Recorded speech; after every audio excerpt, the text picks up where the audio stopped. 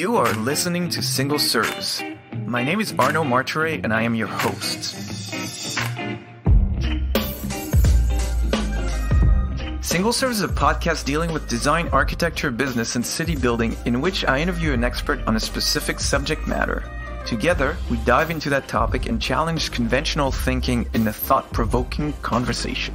I sincerely hope that you will find these conversations as engaging as I did and learn a thing or two in the process. Don't forget to send us your comments, criticism, and praise. To do so, you can email us at hello@rvltr.studio or leave a comment online. You can also subscribe to the podcast on our website at rvltr.studio.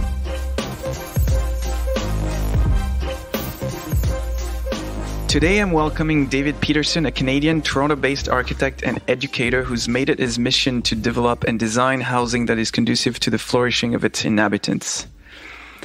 Unlike many talking heads, David puts his money where his mouth is and has developed multiple housing projects that are desirable and desired at both small and medium scales.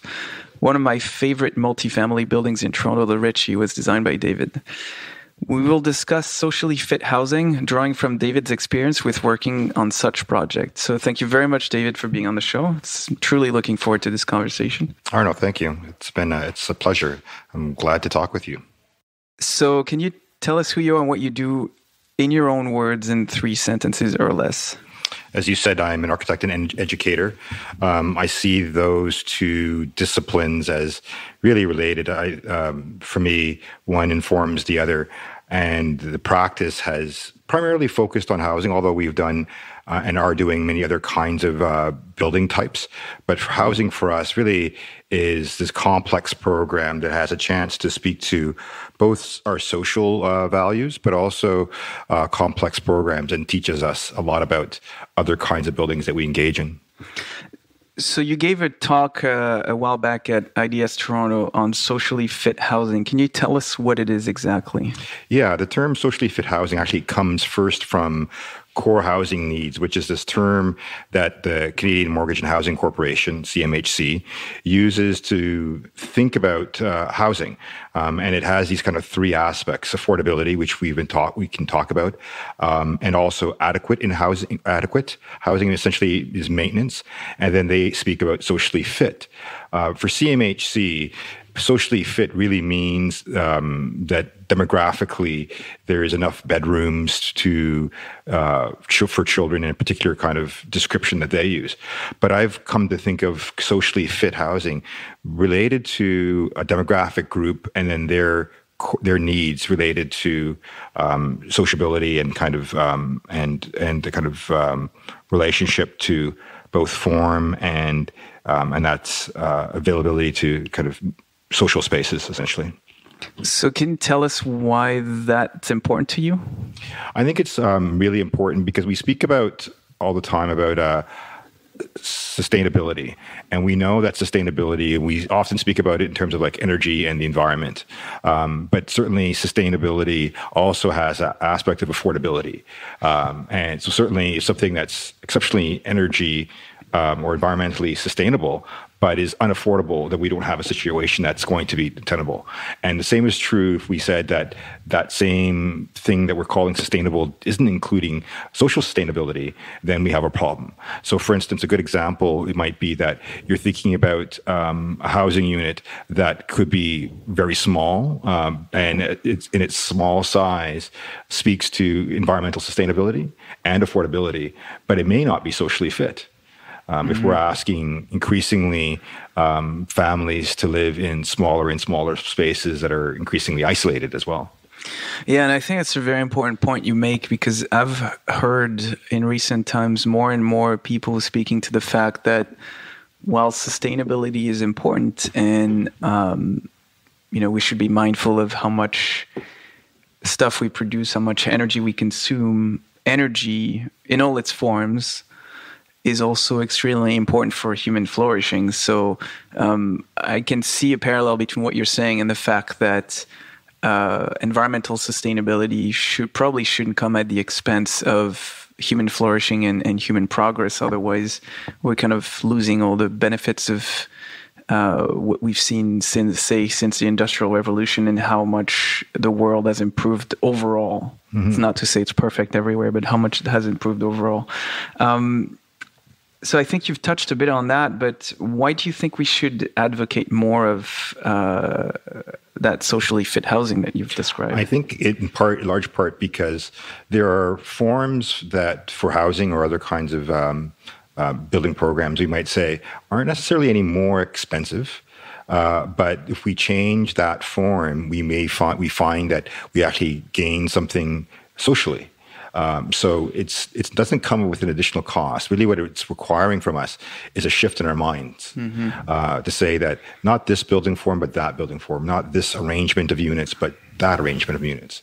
And we can talk more about that. But essentially, it's that as a beginning point. It's almost like at that early stage of conceptualizing the problem that we need to shift what we do. And so can you speak a little more to specific examples of work you've done, because I personally know some of your work or most of your work, and I can see that in it. But can you give us some examples of how that's been a part of your kind of design ethos and how that has made projects better? Yeah, I think for me it begins by thinking about it as a site plan almost. Like when we think about, and as architects, we kind of get taught this, the public space and the private space. But what seems to get left off is semi-public space. It's that space in between that's actually that social space. If you think about public is the space of the sidewalk where strangers might meet. And then the private space is that realm inside the space. And then for low-rise housing, the porch is that kind of semi-public space, that kind of intermediate space between these realms. But that's in multi-residential housing, that's entirely removed.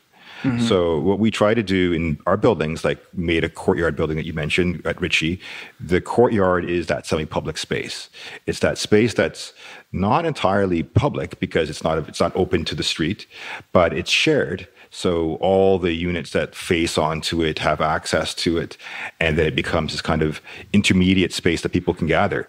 And because their private spaces are adjacent to it, they're aware of the activities inside that semi-public space, which activates it, which encourages you to kind of go in and out.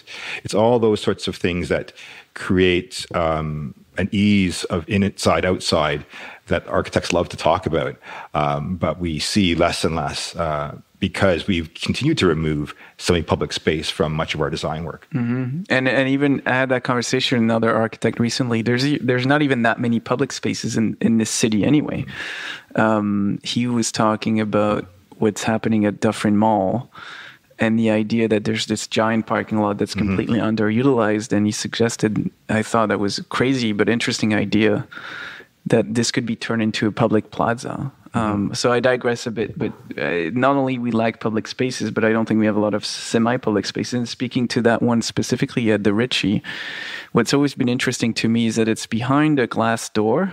So when you walk by, or maybe it's a grate, some kind of, but semi-transparent, you can see through from the street. And that space has always been very appealing to me. I've been lucky enough to go in at least a couple of times just to check it out. But even to passerbys, it's a very intriguing space because you can't get in, but you can see what's happening. And I find that fascinating.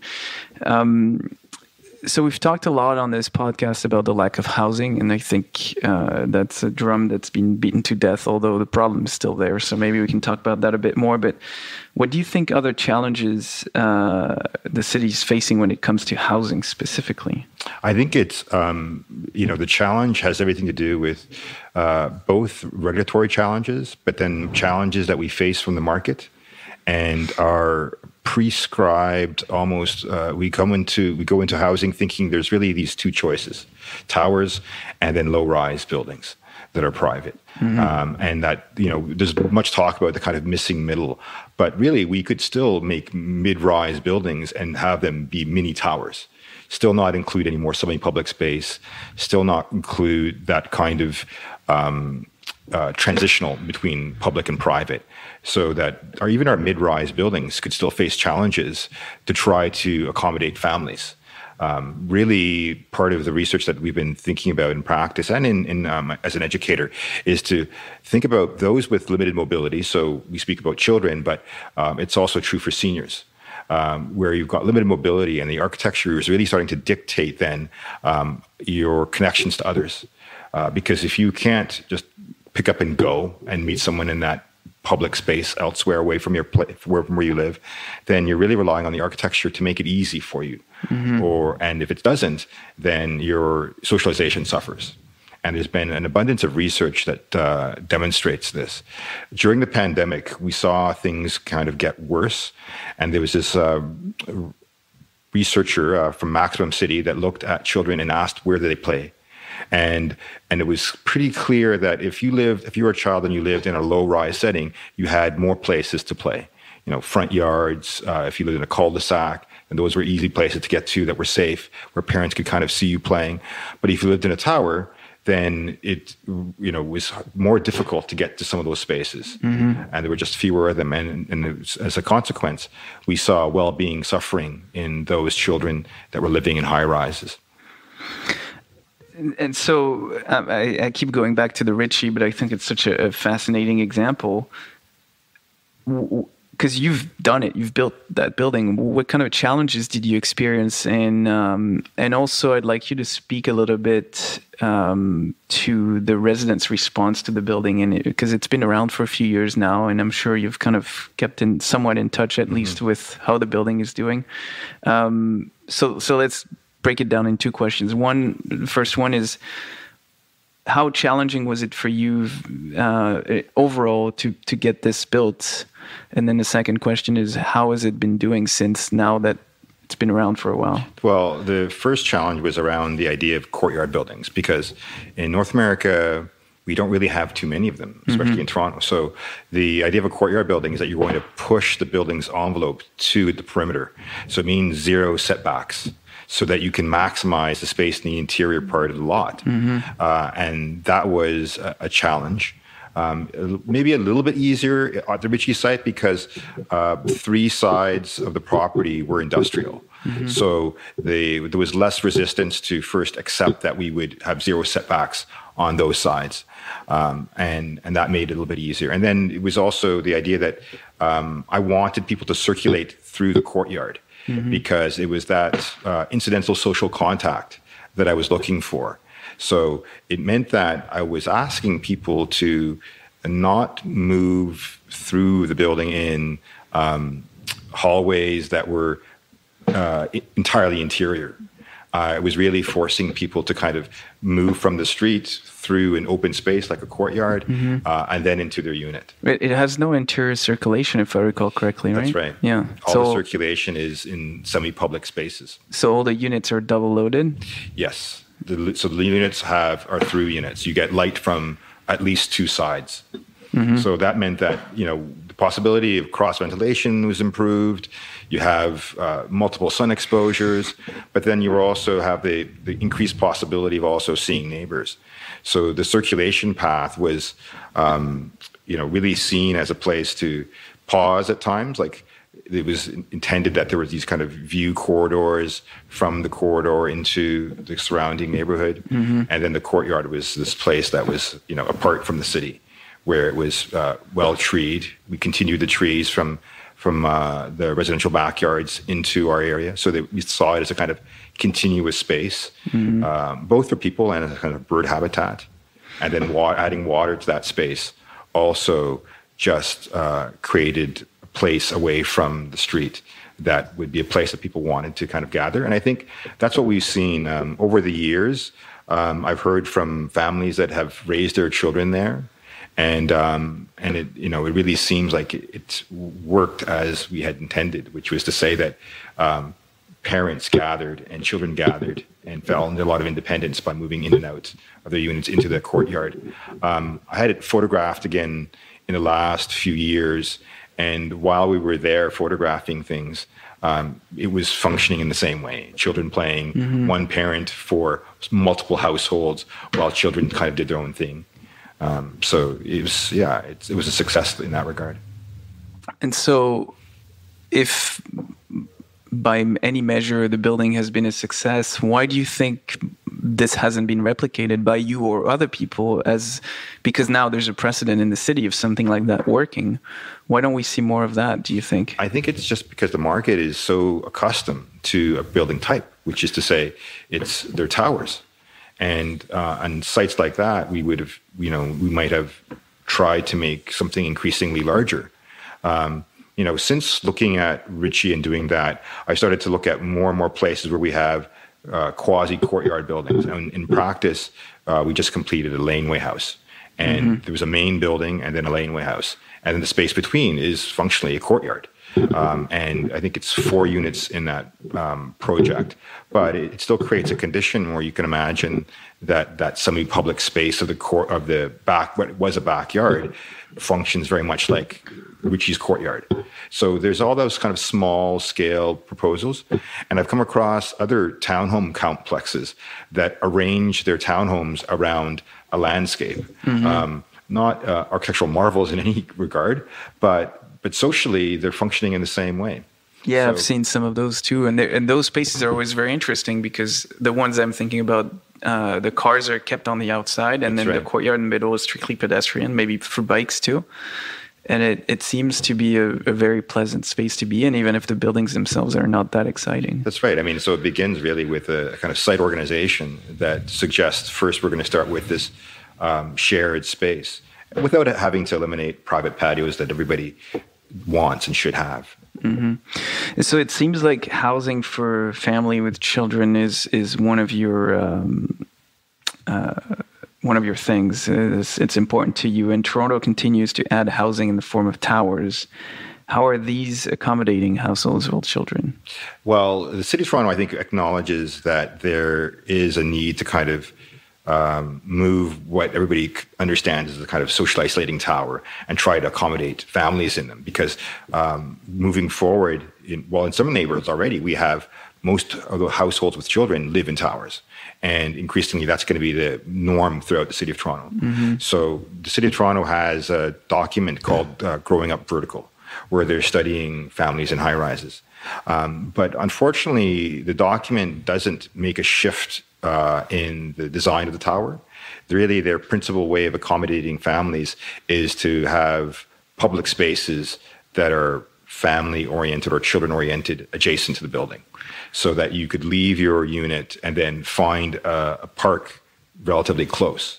The trouble with that, though, is that you still have a situation where that kind of independence that a child has of going inside and outside that you have with Ritchie or other kinds of types we've talked about is not there. So it's possible that a child living on the 4th floor and there's a child on the 3rd floor and they'll never encounter each other. That kind of incidental contact, because their units are isolated, no sense of what's going on in the corridor to create any kind of connection.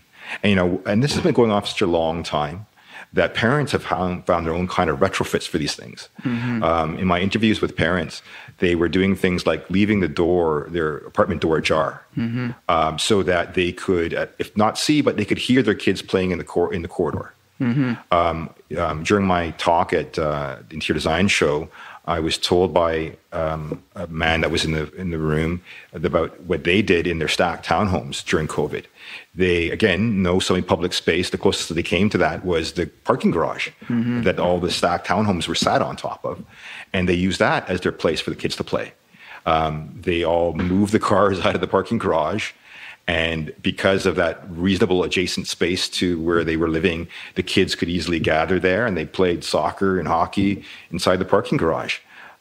So that tells you that, parents recognize the need for this and are finding any way to retrofit their existing conditions to make it work. And a friend of mine who's also an architect and urban planner was telling me that she wants to live in a condo because she's into that kind of urban living. But she had the hardest time finding a 3+ unit condo. Right. The biggest ones typically are 2 bedrooms. Most of them are studios and 1 bedroom plus den, perhaps. Why isn't that? I'm guessing that's primarily because it's the pro forma for the developers push them to put more of those units out. But if people are willing to buy larger units, why aren't they putting more out? I think I think that's shifting. And the City of Toronto too has, as a part of that Growing Up Vertical document, has been pushing developers to making 2 bedrooms and 3 bedrooms. And the reason in the past that we were less likely to see it had to do with the parking count. For the same unit, you would require a higher parking ratio. And now that's gone. So now that's gone. So that's one problem kind of off the table. And with the city pushing for it, we have seen more 2 and 3 bedrooms in new developments. But I would say, though, that the idea of accommodating families is one of space, adequate amount of space inside the unit. But really, it is that those units are isolated. And we put a lot of pressure on parents to overcome screen time or other kinds of things when the architecture is making it difficult for you to connect. Simple things could be done, like putting transoms inside of corridors, so that you could at least have some visual connection to what was happening in that space. So that if you saw another child there, like the front porch of a house, you have some visual connection. And that starts to move us a little bit closer to turning the corridor into something more than just an exit path. It just brought the idea to mind. Could corridors become social spaces? Would that work from a code and safety perspective, or is that something that's always going to be frowned upon? Well, it's I think there was a time where typical housing was very different than, say, housing for, say, seniors. But we increasingly, as the building code continues to shift, we come closer and closer all the time. Now residential buildings are sprinklered, and that has been the case for some time. When we have AODA standards that want the corridors to be wider, then we're also talking about increasing the width of a corridor as well. So we were taking baby steps towards moving us towards what looks like more and more like a nursing home. This kind of Group B classification for a nursing home that has use inside the corridor is something that we could start to really think about for our residential units. And in some ways, like I compare these populations of people, the low mobility senior or the child that also has limited mobility because of their age and cognitive ability, they have a lot in common. So it makes sense that in some cases when we make these multi-residential buildings, that we start to take on parts of it that look more like seniors housing. It could be seniors housing, it could be family housing, and start to create floors where we do more of that. Yeah, and it would be interesting to see, although in the Canadian context, I'm having a hard time imagining it happening, but it'd be interesting to see corridors being designed as like programmed spaces where it's not just a place you go through to go from the elevator to your home, but it becomes a play space, a social space. Maybe it's a bit more expensive, so you have more room for those things to happen, and still, you can put your strollers in a corner and you don't trip on them when you go to the elevator. That would be very interesting. Yeah, and then you could start to do other things where you'd say, rather than collecting all the amenity space in one spot, distribute it across floors. And parents find it difficult to find enough townhomes to buy inside the city. Well, you could essentially create floors that were more like townhomes, where they have some connection to the outside, larger corridors that could have occupancy on them. And yes, they would cost a bit more, but not more than your detached or semi-detached house that's in a low-rise neighborhood. So you would start to create more options of units inside our large multi-residential buildings. So Toronto is going to, it's slated to welcome hundreds of thousands of new immigrants in the next couple of decades. I forget what the exact numbers are, but quite big. How do you think we accommodate those people that are going to move into the city in terms of housing, but also why do you think it should be incumbent on us and important to advocate for them? Because they're not here. No one is here to advocate for them, but eventually they'll be here and they'll be contributing members of society. What's your take on that? Yeah, I think, some people would say that we have to make towers in the same form that we do because we just need more housing units and we have to add housing this way. But all you have to do is look around the world to see that there's lots of places that are adding housing units that are green and are facing similar challenges, but are finding ways to have more varied versions of their multi-residential buildings. I really think that the next generation of multi-residential building will have more green spaces. We see that showing up in places like Singapore, where their green standards for their multi-residential buildings are extensive. And the idea of kind of biophilic housing is what they're doing most often. So often that in the public sector is kind of leading the way for private sector development, because there's this kind of lessons learned that the public sector is, as they make more and more public housing, is teaching the private sector for how to be efficient, discover new models for making housing. And I think that's what we need. It's really a variety of building types that some already exist here, but we don't have to look very far to find a whole new generation of tower. And Singapore is an interesting example. I'm not super familiar with their architecture, but I do know that they have a number of high-rise buildings that have public spaces at different levels throughout the building, and they have play spaces, elevated gardens, courtyards that people can use. And so there's precedent out there. In Canadian climate, might be a bit more of a challenge. Yeah. But you could also realistically assume that you build a greenhouse type of space that can be enclosed in the winter and open in the summer. And I think it's part of our mindset that we've thought of the winter as such a challenge that we want to hibernate almost. Yeah. But really, landscapes in the wintertime are possible out, next to our buildings, on top of roofs. There are still landscapes that we recreate in the wintertime in Canada. Yeah. And those landscapes can be in part on our buildings. And when we have them around, it's just really deciding that we'll do more of it, and that they become, even in wintertime, social spaces that have a connection to our interior spaces. There was, in my growing up, I grew up in Toronto, so there was a building that Arthur Erickson had done that was right off of the Gardiner, and I can't remember the name of the building, but it had a series of jack pines that were in a landscape that faced the Gardiner. And as a teenager, I always looked at that and I thought, wow, look at that! Look at how these 4 or 5 story pines were growing comfortably there. And it made me think that this was possible, that this is something that was that we just had to decide to do. It's possible. It's probably a bit more challenging in this climate, but it's certainly possible. I've seen precedents for that. So would you get the private market to make changes that will lead to more socially fit housing for all demographics? I think the private market needs to have more demonstration projects. And that's to say that, something that can kind of say, look, here's a model for making changes to the tower you've done. And see how well it works. So we just need to do more demonstration projects. And because city programs like Housing Now and are involved in making new multi-residential developments, I think it's incumbent on those agencies to start to say, we're not just going to take market solutions for building forms. We're going to look at how we can do this.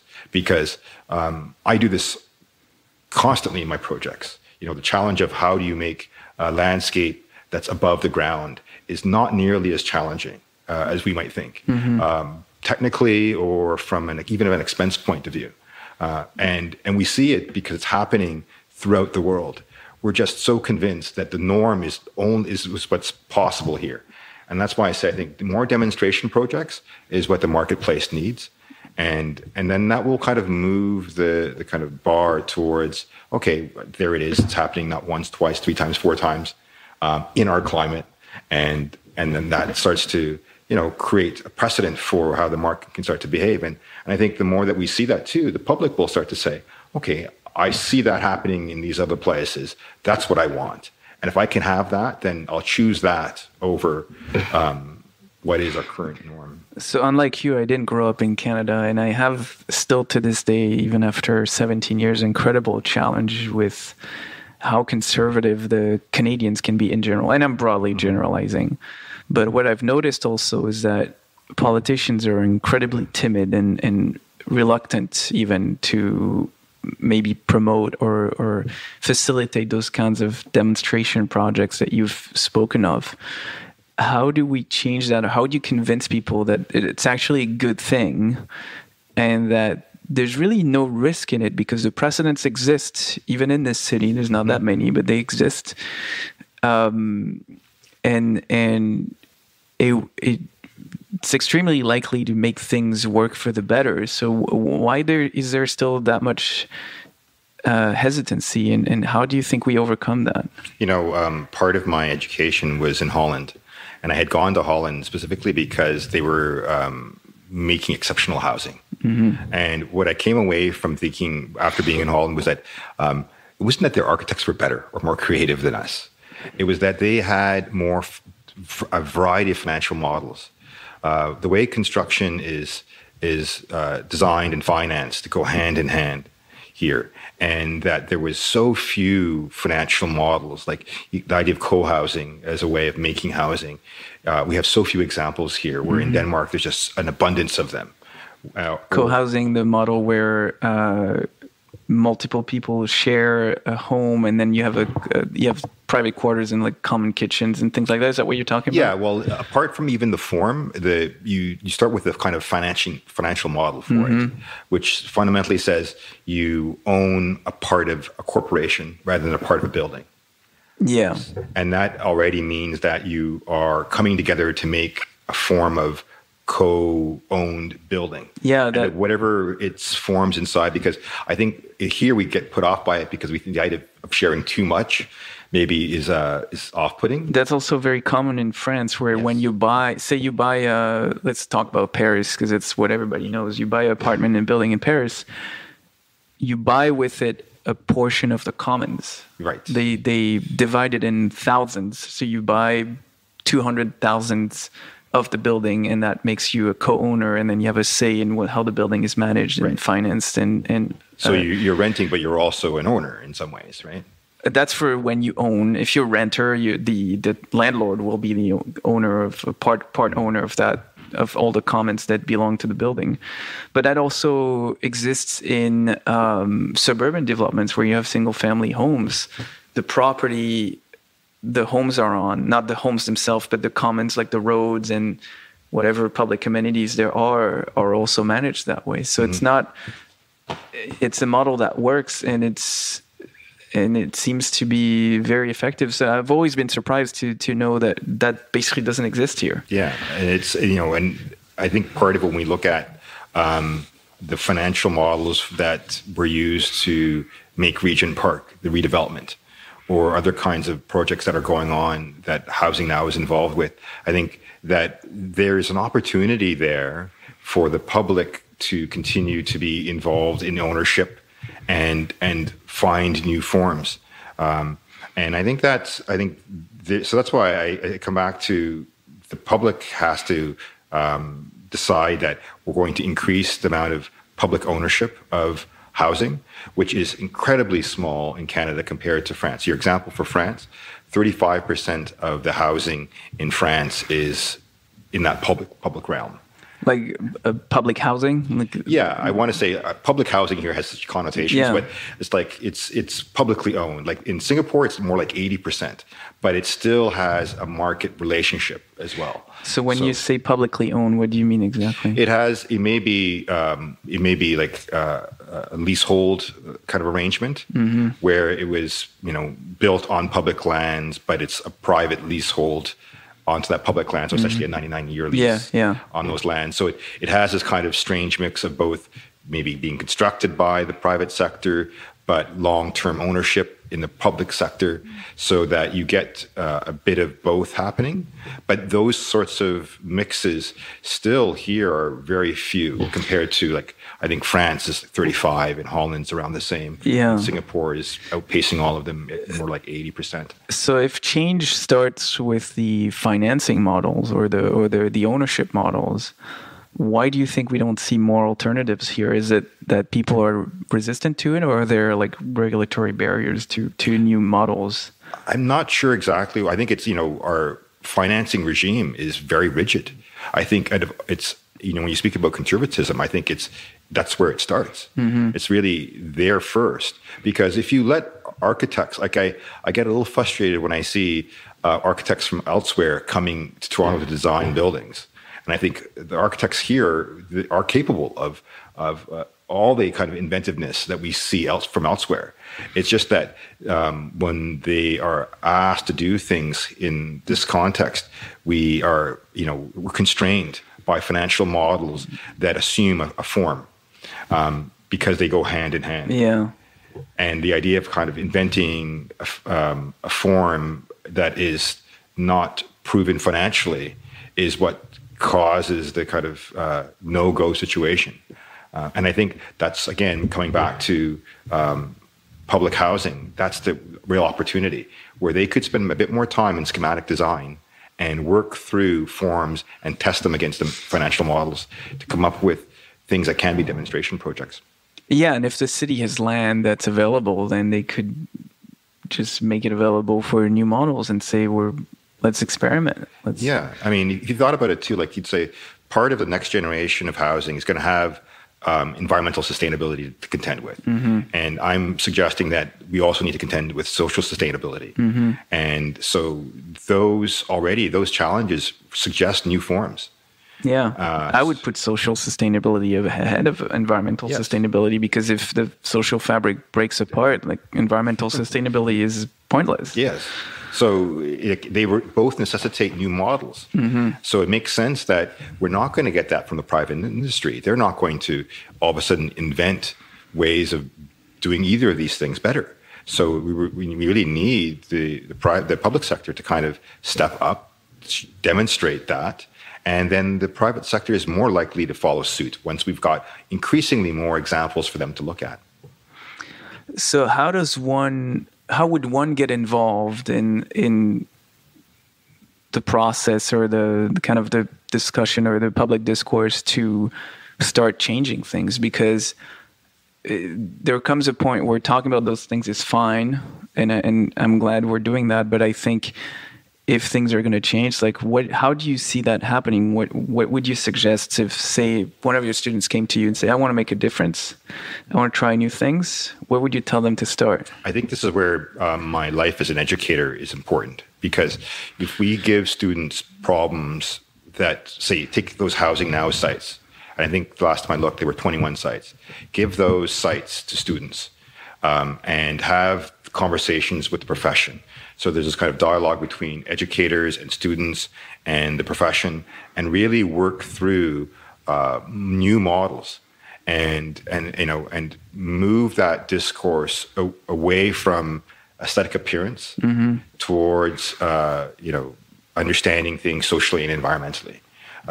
I make this point that when we look at our towers, that now we're making these towers that stagger and twist, but they're exactly the same social models.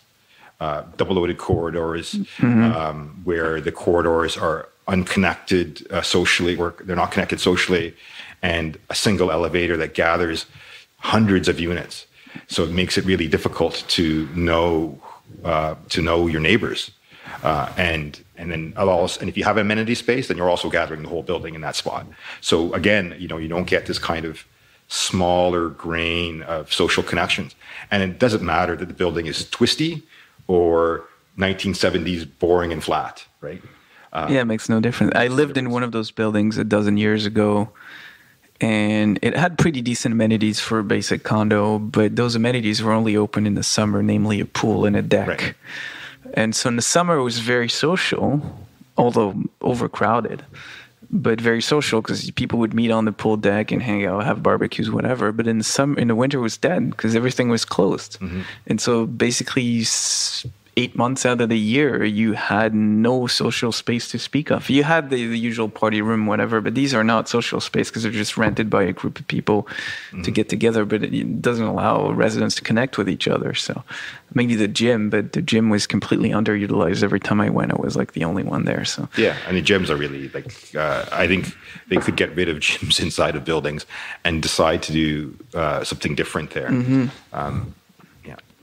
So I think that's kind of all the questions I had for you. Do you have any last words or any last thoughts you want to share with the audience? Yeah, I think that, we were speaking about how to make a shift, and I think educating the public, but I think too that, for a long time, and it's still the case, that architectural education and interior design education, like design education, architecture in particular, has been associated with engineering for good reason. Mm-hmm. There's a strong connection there that we will continue to have.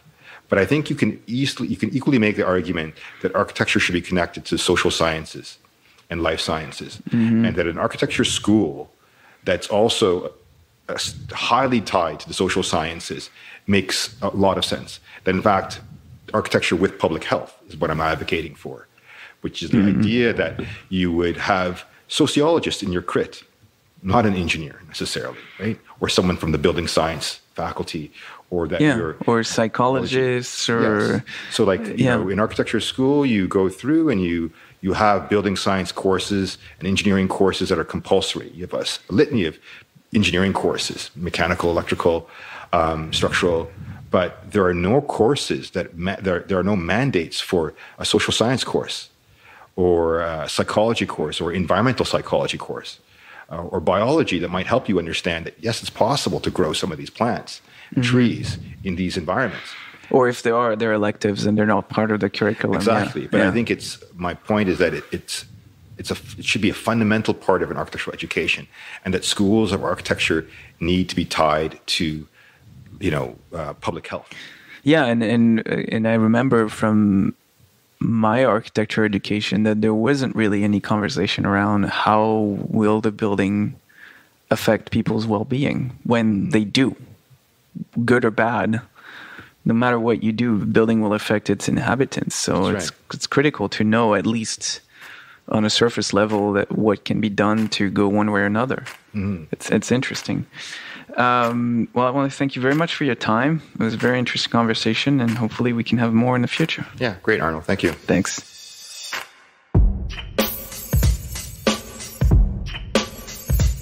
Hey, Arno here. I hope you've enjoyed this episode and that you'll come back for more. Please share with your friends and colleagues, and remember to subscribe on our website at rvltr.studio. Until next time, ciao.